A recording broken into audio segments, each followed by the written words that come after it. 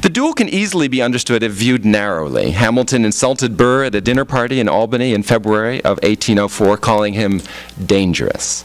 An in-law at the event published an account of Hamilton's remarks in the New York Evening Post, the paper founded by Hamilton just 3 years before. And eventually, Burr happened across it. At that point, he was the sitting vice president, Burr being Burr. He was the sitting vice president with 2 illegitimate children he was constantly being dunned to support. But Jefferson had dumped him as his VP for the next election. He was still stung over, Jefferson was still stung over Burr's treatment of him in the famous endless election of 1800, when it took 36 ballots in the House of Representatives to affirm what the country had intended, that Jefferson be president and not Burr.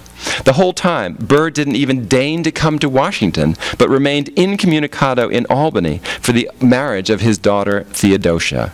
And despite the anxieties of the country over what would happen next, never once revealed a public word of his intentions regarding the highest office in the land. If Jefferson had been a dueling man, he might have taken a shot at Burr after that, and I can't blame him.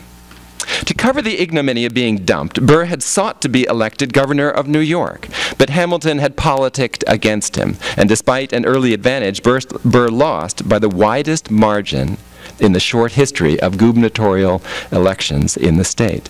When he saw that Hamilton called him dangerous, it smarted. He called out Hamilton, demanding to know if he had used the term and what he meant by it. Worse, what did the in-law, a certain Dr. Cooper, mean when he said that he could relate still more despicable comments of Mr. Hamilton regarding Mr. Burr? Hamilton was in a bind. He could scarcely deny he'd used the word dangerous or that he'd meant anything other than he did.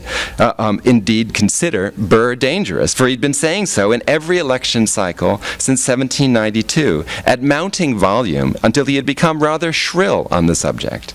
As for despicable, he tried to wriggle away, saying that there is despicable and despicable, and who's to say?